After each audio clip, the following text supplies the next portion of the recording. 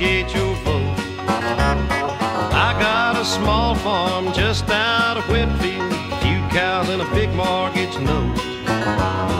He was a charmer to the poor man and the farmer, and all of us naturally knew we'd finally found us a voice for the Congress, singing I'm just a farmer like you. From the beginning, it was a horse race, nip and tuck to the end. When the last vote was counted, old Teddy had just made it. They called it a great people's win. And he moved to D.C. where he found it easy, drinking the lobbyist booze. As his wealth kept growing, he held to the slogan, saying I'm just a farmer like you.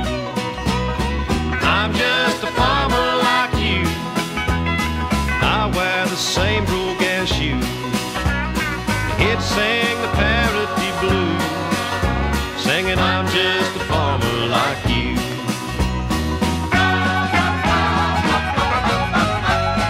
He kept his farm down in Menlo County, where each year he'd have a big sale. And the oil men and the bankers and the big road contractors would be there come rain or come hail. And everyone knew that they paid more money for cow than the meat packers do. When it was the right time, he'd make the headline saying I'm just a farmer like you. It's been a long time since Ted got elected. The farmers have had a long wait. Me, I'm still mortgaged up to my neck, and old Teddy owns half of the state. They say he's retiring, some new guy's aspiring. He's just an old poor boy too.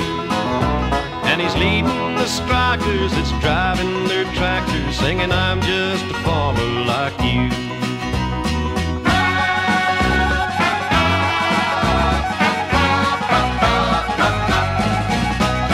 I'm just a farmer like you. I wear the same robe and shoe. He'd sing the parody blues, singing I'm just a farmer like you.